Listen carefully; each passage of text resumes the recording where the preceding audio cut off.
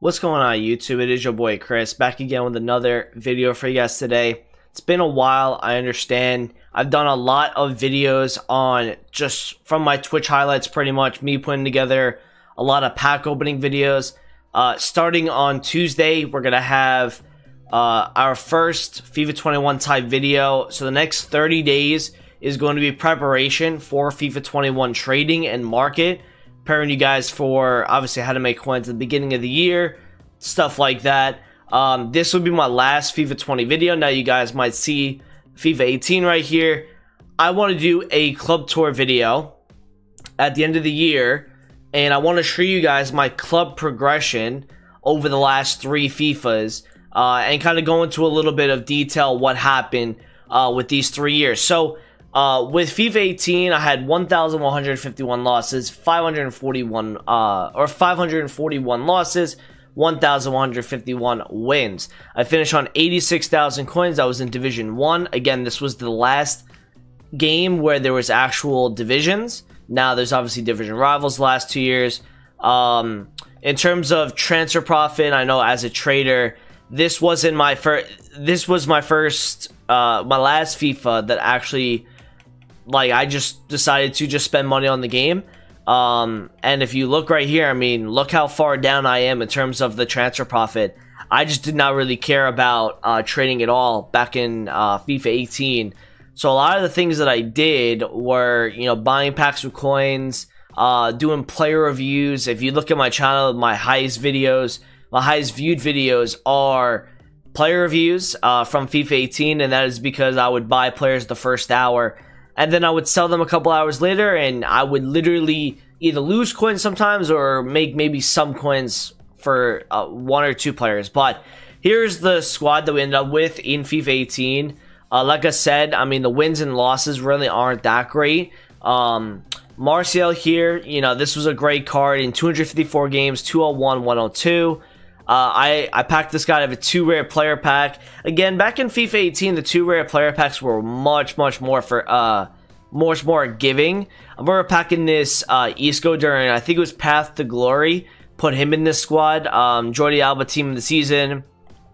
Ramos, somebody that I just love playing with every single FIFA, and you'll see a common theme. Well, you won't see it in my FIFA 19 team, but FIFA 17 I also had this card. FIFA 18 I had this Valencia card gave me nightmares because he would never win a header. And then here's the bench. I mean, this is all untradeable. This Goretzka stands out as probably my best red, you know, in terms of everything that I've gotten. I remember getting, I think it was Elite 3 monthlies. This was the last FIFA where you would actually get monthly rewards. So that was the team that we had right there. I don't believe I have much else other than that in terms of specials.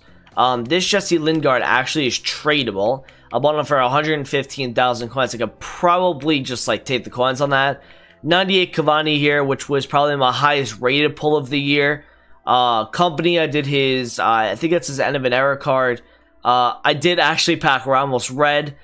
So for me, it was almost kind of a flex whether I wanted to use Ramos blue or his red card. Aguero player of the month. And then obviously I had Bakayoko, Bekovic. And that's really it for my FIFA 18 team. My club was really dry at the end of FIFA 18 because of the Festival of Football promo. And because just opening so many different packs, man, going onto the World Cup mode and all the stuff like that. So that was pretty much FIFA 18. It was, you know, the year that I kind of started content on Twitch and on kind of being more consistent. So, like, I love that. In this game, honestly, wasn't as bad as people thought it would. I thought it was, in my opinion.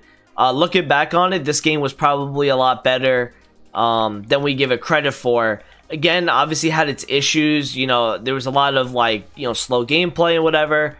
But the speed of gameplay was really good compared to the last 2 years of FIFA. I thought, you know, EA was a little bit, and this is why I wish I was really involved with the market back in FIFA 18, because it just was so much easier to invest. Something that EA has done over the last 2 years has really tried to put their foot down on their market influence, and they're trying to screw people over a lot in terms of investing, and they decided not to drop SBCs depending on investments and it just sucks.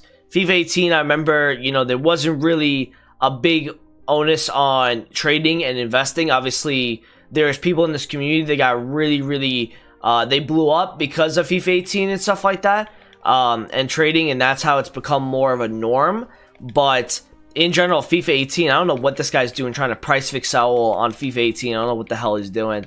But in general, I mean, this game was probably better than we gave it credit for. Remember the end of the year, it was so much better than the first 6-7 months. Again, this was the year, guys, that Fortnite really took off.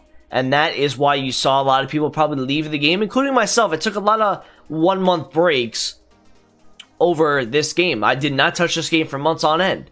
But looking back on it, I probably should have stayed on it. Because, I mean, seeing the next 2 years just wasn't as good.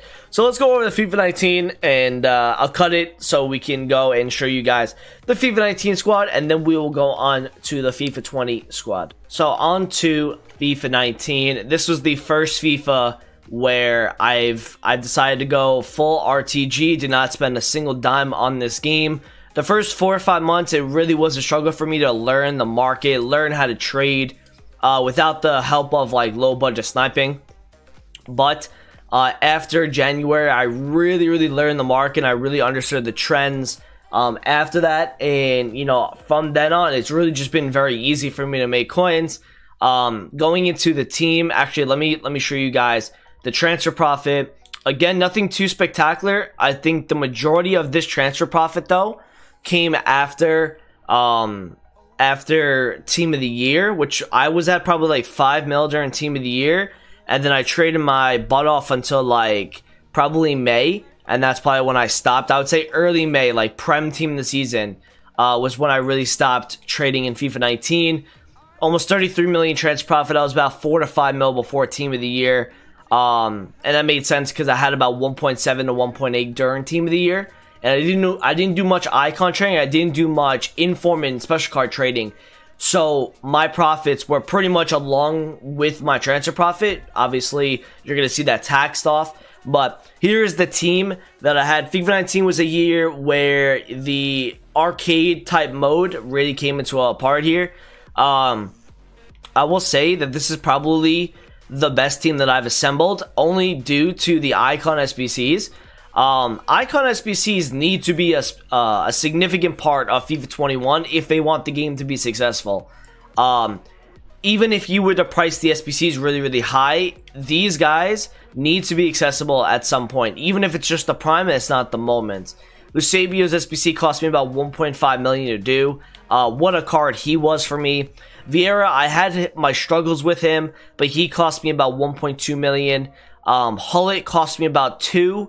And for Rude Hullet Prime, I mean, I didn't get to use him a lot, but 220 games, he was phenomenal.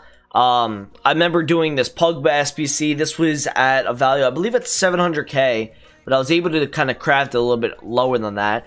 Team of the Season Ronaldo, probably the best card that I've used over the last couple of years, only because I packed him untradeable out of the Ultimate Team of the Season Guarantee Pack. Red Lala, which was obviously a great card last year. Desai was a mainstay of my team, 700 games played. David Luiz, another card that I thought was pretty good. I used a couple different cards. I used Blanc's Moments as well. I remember doing his SBC, and I had a little bit of a duo between Desai and Blanc. We had Ferland Mendy here, obviously a great player last year. Guy has moved to Real Madrid in this past FIFA. David De Gea was the meta card, or one of the meta keepers in FIFA 19. The bench, this was my main super sub. It was my Dembele, 119 games. He actually single-handedly got me elite one weekend. Didn't play much with this Richarlison, although he did score 40 goals and 20 assists in 46 games. Mo Salah didn't play a lot with him, but I packed him red. Promise, that was a card that just for nostalgic value, you had to go and do him. 98 Suarez, I also pulled untradeable. So what was kind of cool about last year as well is I did Hazard's Fuddy's card, but I also got his 98 card untradeable red. If not the craziest night of FIFA for me, where I packed 98 Hazard and 95 Son, who last year, both of them were ridiculously good. Hazard for me, 348 games played, 217 goals, 182 assists. What a card for me. I loved using this Hayden Hazard. His close control dribbling was amazing. And his finesse shots. Obviously, last year's meta was the first time finesse. So that was just amazing. Not only Ronaldo, I love this club. This club in particular was really, really good. I just wish the gameplay was a little bit better, obviously. Didn't really have anything else in that club either. But let's go over to FIFA 20 and show you guys the progression we've made in terms of transfer profit and maybe some cards in the team as well. On to FIFA 20. Obviously, this year's game has had its faults. In terms of transfer profit progression, we do have 55 million. Now, anybody that knows my streams, anyone that knows me in general, we really stopped trading around FUT birthday, the second week of FUT birthday this year. And the reason for that was because I lost my motivation a little bit. I was a little drained out, trying to balance school, trading, content as well. So we really stopped probably around the 50 mil mark. And then obviously the last 7 to 9 weekends that I played Weekend League, I just relied on rewards to fund my account. I didn't really trade at all. But that motivation is going to come back at the start of this year, FIFA 21. But I'm also going to continue that motivation going into next summer. I'm not going to stop. And I don't think, in terms of a transfer profit goal, I mean, it's not hard, I don't think, to get 150 million. We're at 55 here. We really stopped around the 50 mark. And honestly, I think I can hit 150 million. I don't think it's under the realm of it's definitely possible. So we're gonna try for that 150 million, which will get you top 100. Actually, if you look at transfer profit all time, 119 million. So it's 150 mil would get you. I mean, it looks like it gets you into the top 50. Yeah, for me, and I've talked about this with a few other people as well. Transfer profit, if you know what you're doing, is all based on your motivation and how much time you have. Going full-time on Twitch and on YouTube will allow me to look at the market a lot more and not have to focus on other things. I'm literally just focusing on FIFA content, which is going to be a plus for me in terms of trying to make coins at the beginning of next year's game. Try not to drag this video out a lot. This is going to be on my last FIFA 20 video, so FIFA 21 content obviously starts on Tuesday. Here is how the team lines up. Now, you can pretty much, instead of take out the icons that I had in last year's game, take in the Team of the Year cards.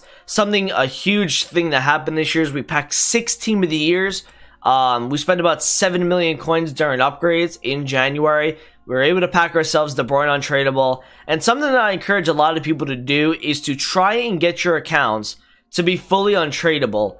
And the reason for that is because you never have to worry about what your team's price is. A lot of people always come into Twitch chat, so they always go into YouTube comment sections, always asking, when do I sell my team? When do I buy my team?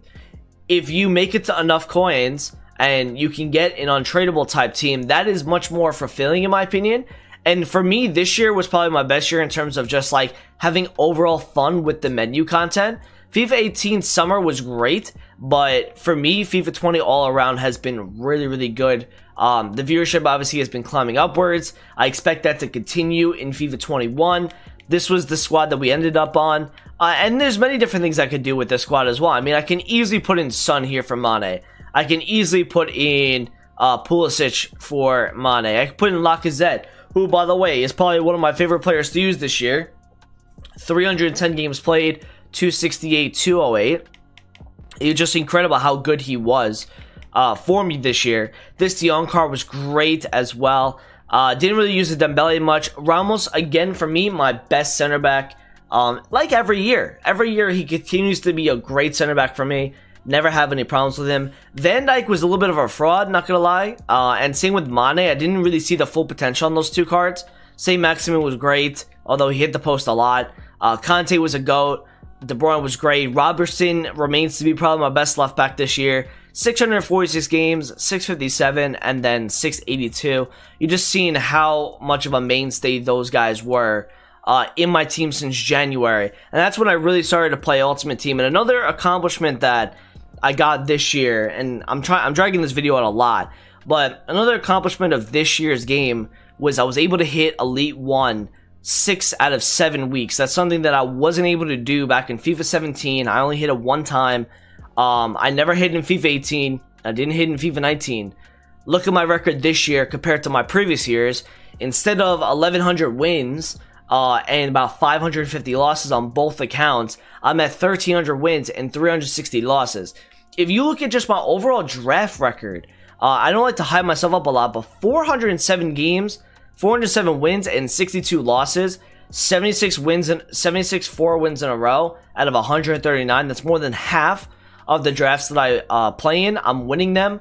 So I definitely think, I mean, this game definitely got worse for me, but I got better. And I really understood the meta of this year's game. So hopefully, you know, with the FIFA 21, the goal is 150 million. The goal is to grind my ass off. It's to have fun, and we're just going to have some good vibes in FIFA 21. We're going to have a lot of content for you guys over the next 30 days with FIFA 21 coming. I'm going to prepare you guys a lot for the start of the year. And then as we go into the year, expect 2 uploads a day. When the full game comes out, that is when our real grind is going to be. 6-hour streams a day, 2 uploads a day. Get ready, because FIFA 21 is almost coming. We got about 3.5 weeks. Or pretty much a full month ready to go for 21. So thank you guys for watching this video. I like doing these type of videos, these endgame teams and stuff like that. Appreciate you all. Great year with FIFA 20 as well. Really established myself a little bit in the community, and we're going to continue to do that for FIFA 21. So thank you guys. I appreciate it, and I will talk to you guys in a video soon. Peace out.